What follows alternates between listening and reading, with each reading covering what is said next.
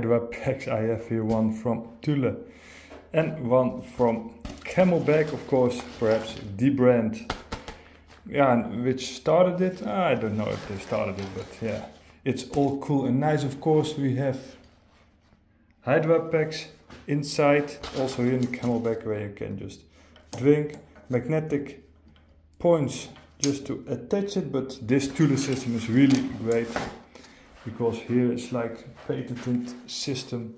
You can just snap it off and it snaps back, really magnetic. Besides that, of course, Thule and I think also Camelbak are really smart with all the hooks, the attachments, smart things like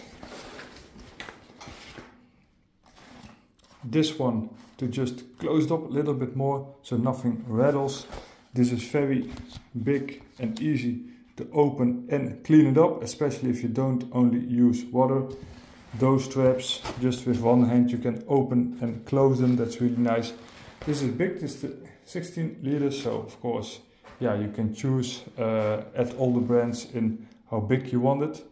Don't pick it too big, I think that's important, because if you're just taking air, that's of course not nice. This is also nice. In price they are kind of the same. This is a little bit more airy on the back.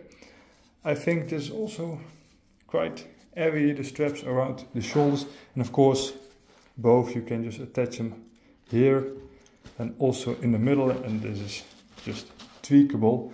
But the same is the case of course with the Thule, also with one hand, so that's really nice. All those easy straps. This one is big enough to just take in the hand. It's also the same here. So yeah, what I will do, both systems I will make a separate video on the channel. More are coming up. Also I'll put a link below this video to the complete test and comparison of all the Drinkbags. So please subscribe to the channel, like the video, and see you in the next video.